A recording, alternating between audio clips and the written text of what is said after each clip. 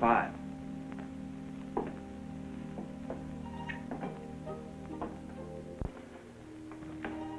It's almost daylight.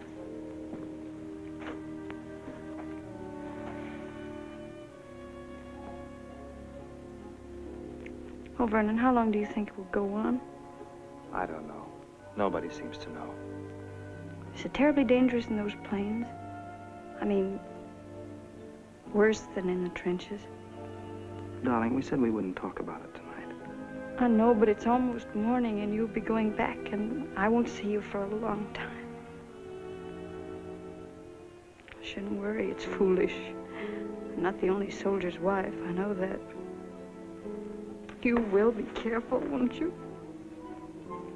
I'll be careful. And what's more, I think I'm going to be lucky. Lucky? Yes. They say there's one bullet with your name on it. If it misses you, you come out all right. Well, I think my bullet missed me yesterday. Darling. And from now on, I'm going to be all right. It's a good idea to hang on to. I'll hang on to it.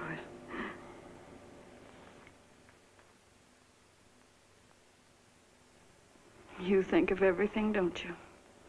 You even thought of coming here instead of the Ritz or someplace that might not feel quite like home.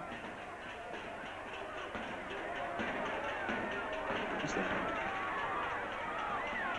Oh, Vernon, maybe the war is over.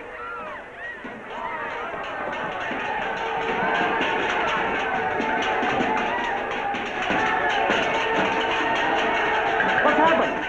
Qu'est-ce que c'est? Je ne sais pas, monsieur. Les Américains! Les Américains sont avec nous!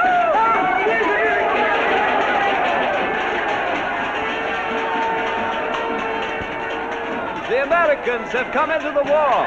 American? Hooray! Darling, you know what that means. It means the war's practically over. Yeah. Bonjour, mes amis! Vive les Américains! Vive la France! It's over! I don't want